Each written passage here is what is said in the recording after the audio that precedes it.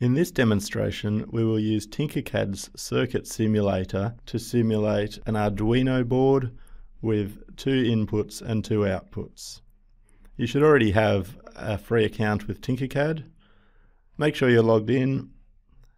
Go to the home page here and click Circuits. Any previous circuits you've made will appear. Click Create New Circuit. You'll be presented with the blank workspace and an automatically allocated name for the project, which you can change later, and the components list. Now, I've made a list of components up earlier that we'll need for this, starting with an Arduino Uno microcontroller board. We'll need a breadboard. We'll need a resistor. I'll change its value in a minute. We need an LED. We need a potentiometer, which is a variable resistor with a dial on the front. We'll need a slide switch, a micro servo, which I'll find in the all components and further down. There it is. We'll take this one.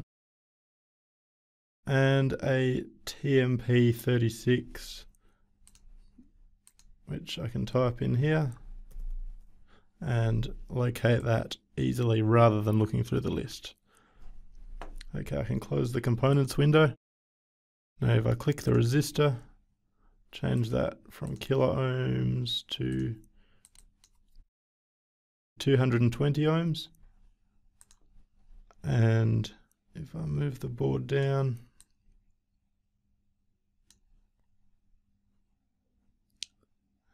here, and I have some space to work on it. We'll start by bringing the potentiometer across. Now I'm just going to spin that around so that it fits in more easily, and place the temperature sensor over here. These are going to be our 2 sensors that we'll use as inputs to the Arduino. This switch will be used as a 3rd sensor, which will select between the 2 inputs when it's being read. The outputs will be an LED and the servo motor. This will move in response to variations in the inputs. The resistor is 220 ohm, which will be used in series with the LED to limit the current. I'll just put that into place for the moment and connect that up later. To start with, if we take 5 volts to the supply rail, then we have 5 volts available across this entire row to use elsewhere in the circuit. And the same goes for the ground. We'll need to take 5 volts from the rail to the potentiometer. We'll need the ground connected to the other terminal, and the middle terminal is the wiper, which is going to be the pin that we read from, because as it varies, it will vary the voltage coming out of the wiper pin as we move the dial on the potentiometer. Now, the TMP36 has a supply voltage and a ground pin, so we'll just connect those up. And being the other analog input, we'll connect that to A1. Now the switch will be selecting between them. It will need the ground connected to one side of the switch, 5 volts connected to the other, and the middle pin is common, so it switches between 5 volts and 0 volts. And if I run this out,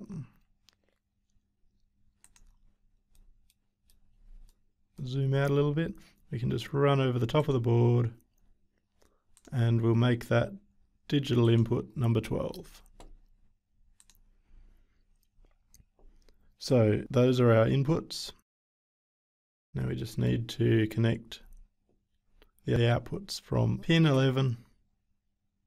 We will run across to the signal wire of the servo motor, and I'm doing these in the opposite order to what they should be, but pin 10 will run to the other output, which is the LED. So that's connected to the anode of the LED. The cathode connects through to ground via this 220 ohm resistor, which limits the current so that it doesn't burn out the LED. Now we need some supply to the actual servo. So we'll give it 5 volts here and connect the other pin to ground, like so. So we have a lot of green wires. I will just color code them so that the reds represent 5 volts and the blacks represent ground. I'll make all inputs represented by an orange and all outputs represented by blue.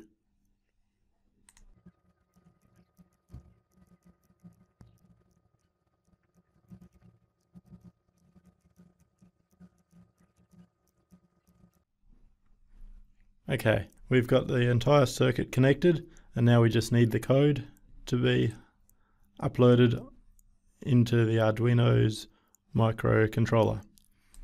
So first we need to put the code into place using visual block programming. This is a sample to use, but we will not use it. We'll put it in the rubbish bin and start by looking at our inputs. We have the potentiometer connecting to A0, so we want to read analog pin A0. We have the temperature sensor connected to A1, so we also want to read A1. We'll drop that down, A1. We want to store those readings as a variable. We'll call it reading. And set reading to read analog A0, set reading to read analog A1. Now, as each of these inputs are read, they will have a different reading to what we want to actually send to the LED and the servo, because they operate on different ranges. So I've calculated some signal conditioning values that will help that, which I'll put in place. So for the servo, the reading that comes from the input, when the input is the potentiometer, needs to be multiplied by 0.25, and when it comes from the LED, it needs to be multiplied by 0.18 to represent the LED's range of values. We'll need to output that to the LED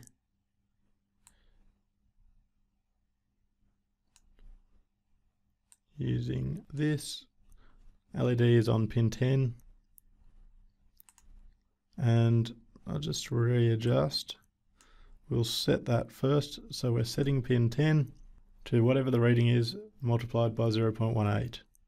The servo has some special coding to control the servo, so we need this block, rotate servo, on pin 11,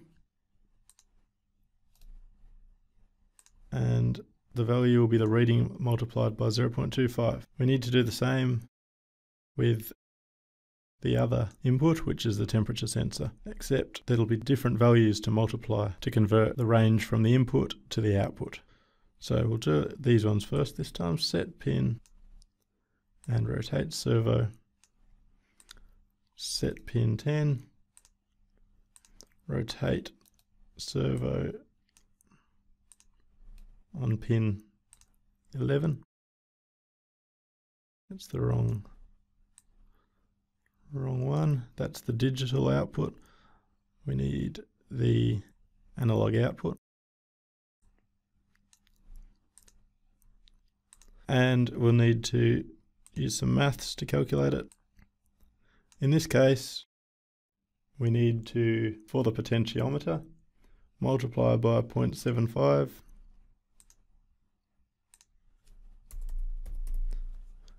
and we are multiplying the reading by 0.75. But then we will subtract 15.09. Now to save us pulling all the blocks out again and setting them up, we can just duplicate and put that one into place there and put this one where it should be.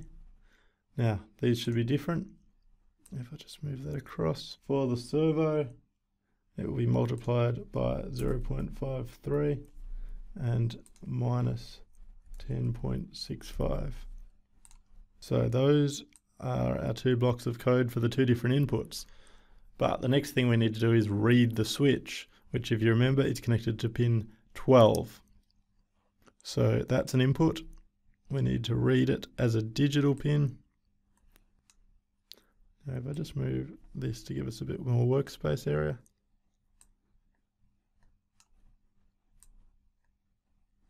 We need to read digital pin 12. And if it's equal to 0, we want, if you remember, if it's 0, which is connected to the ground, then the switch is on the left, which means we want this input. If it's 1, which is connected to 5 volts, it will see as a 1, then we want to read from the temperature sensor. Therefore,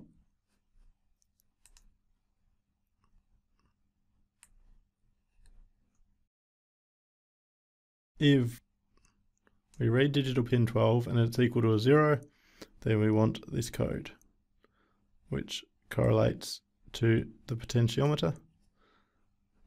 Now we don't need to check the pin again, we can just say if it was not 0, then it must be 1, which means we go to this block of code. So that is the programming we need in place, which as you can see as it was being built is represented here in the actual wiring code, which will be uploaded to the Arduino. And all we need to do is upload and run, or we can choose to click start simulation. They do the same thing in this case. Successfully compiled, that's always a good sign. We can remove the code editor now and centralize the circuit. So because it's on the left, it's reading from the potentiometer at the moment as its input. That is sensing the value of the potentiometer. And you can see as I turn the dial, it's being represented by the movement of the servo and also by the brightness of the LED. I'm at full adjustment on the potentiometer and we're at full brightness on the LED and full rotation of the servo. I can move that back around to 0. And there can be a delay in the servo as it physically moves into place, as would be the case with a real servo if this wasn't a simulator. So we can now switch this across to the other input. It goes back to a different value. Now this is a temperature sensor, and being a simulated temperature sensor, we can't actually change the heat that it's experiencing. So if you click on it, you can simulate heat or cold. It's in the middle now. If we make it the extreme range of its coldness, that turns the light off and runs this back to the start. As the temperature increases, the dial turns and the LED increases in brightness to represent.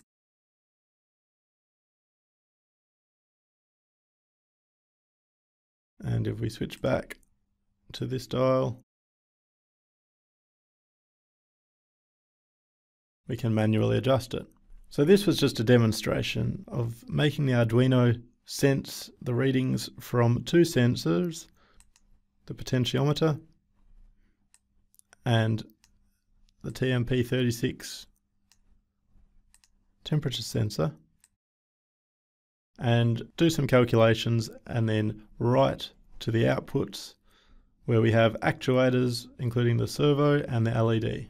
You can imagine that other sensors and actuators can be put in place in exactly the same way with all the necessary calculations, and this can be a very good use of the Arduino microcontroller board to perform useful operations in the real world.